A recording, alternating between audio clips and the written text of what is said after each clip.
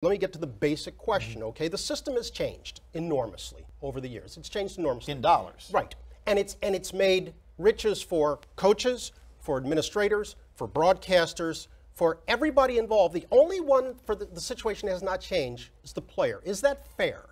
Well, I think something that's overlooked a little bit here is the value of a scholarship, and not only tuition fees and room and board, but also your tutoring. You can get the opportunities you present yourself, and education-wise, you get medical help, dental help.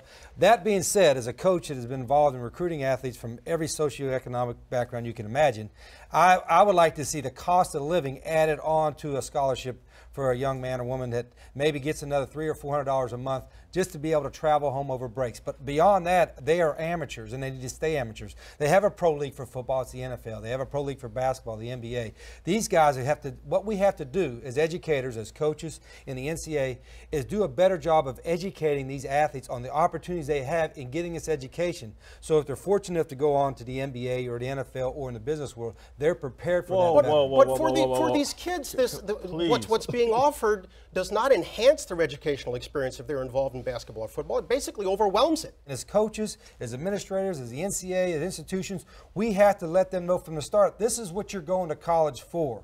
You're going to college for this. You're not as a way station for the NFL. We've romanticized amateurism somehow, and I don't see any coaches signing up to be amateurs. If it's so great, let the coaches sign up to be amateurs and let them continue their studies and get an additional degree or something while they're coaching.